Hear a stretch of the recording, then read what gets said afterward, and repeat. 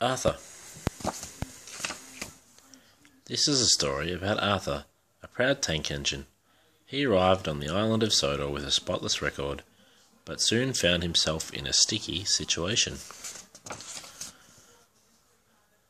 Arthur the big tank engine had just arrived on the island of Sodor. It was his first day at work on the Fat Controller's railway. I must be on time, Arthur worried as he chuffed through the countryside.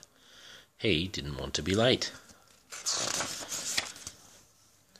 Right on time, smiled the Fat Controller. This is Arthur. He will help you shunt trucks and pull freight. Nice to meet you, said Arthur politely. And he's got a spotless record, said the Fat Controller. What's a spotless record? Whispered Percy. It means he's never done anything naughty, Thomas frowned. At Brendam Docks, the three engines were soon working together. Thomas and Percy knew that they weren't supposed to bump trucks, but it was such fun. Join in, Arthur, laughed Thomas. No, thank you, said Arthur quietly. He didn't want to spoil his spotless record. Arthur's first job was to push a line of trucks to the market. He coupled up behind the trucks which were loaded up with crates of fruit. The trucks, though, were not behaving themselves and sang songs to tease Arthur. Root toot toe, come on, let's go. The fruit's going mouldy 'cause you're too slow. How rude, huffed Arthur. The trucks singing gave Thomas a naughty idea. The Fat Controller doesn't like the trucks to sing, said Thomas. You must tell them to stop. Thank you, Thomas, said Arthur. I will. Arthur puffed steadily out of the docks. The trucks will cause trouble for Arthur if they're not allowed to sing, laughed Thomas.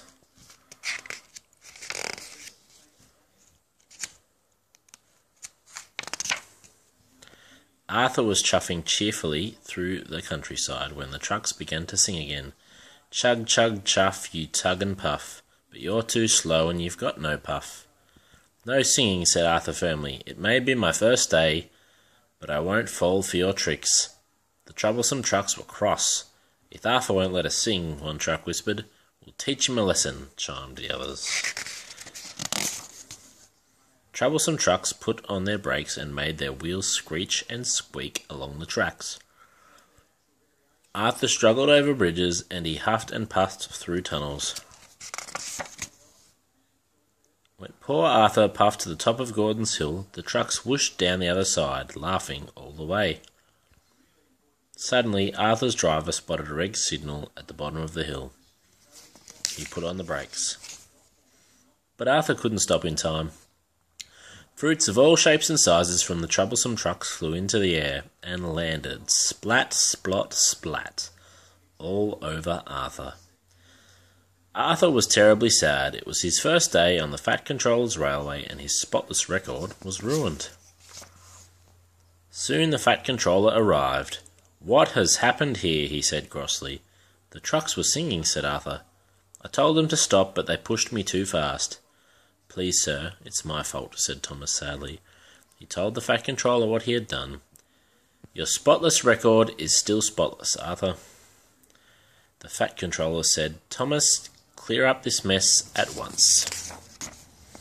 Soon Harvey arrived with a breakdown crane and lifted Arthur back onto the rails. Thomas stayed behind to help the workmen clear the track. It took a very long time to clear up the sticky mess. By the time Thomas puffed slowly home, it was dark. When Thomas arrived at Tidmouth Sheds, Arthur's crew had cleaned the squashed fruit from his funnel. Arthur looked spotless and sparkled from buffer to dome. I'm sorry I played a trick on you, said Thomas. That's all right, said Arthur. Thank you for telling the truth. Well, I never had a spotless record to ruin, smiled Thomas. From that moment, the engines knew they would become the best of friends. The end.